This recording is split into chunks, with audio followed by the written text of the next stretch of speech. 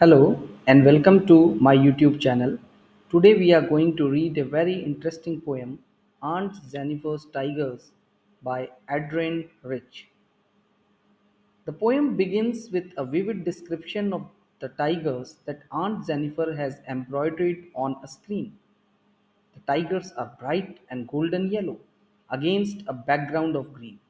They appear alive, almost as though they can move of their own will.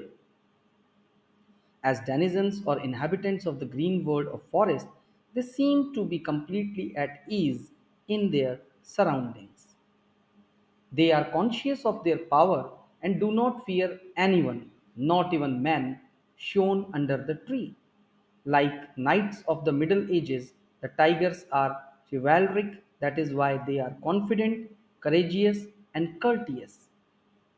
Thus, Aunt Jennifer's tigers are beautiful animals, assured and confident in their movement as expressed in the word sleek.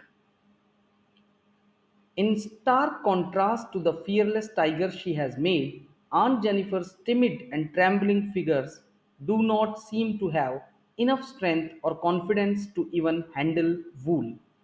They have trouble pulling the ivory needle she is using, ironically, to create her fearless and spirited tiger.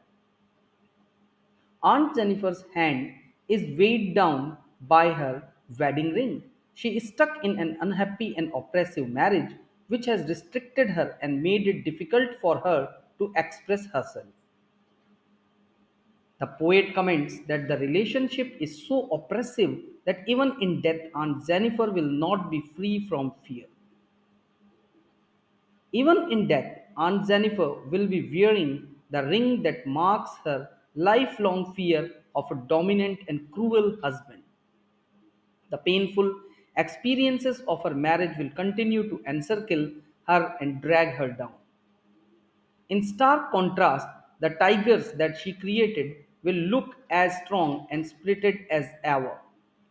Aunt Jennifer will not survive, but her art will last for eternity. Thank you.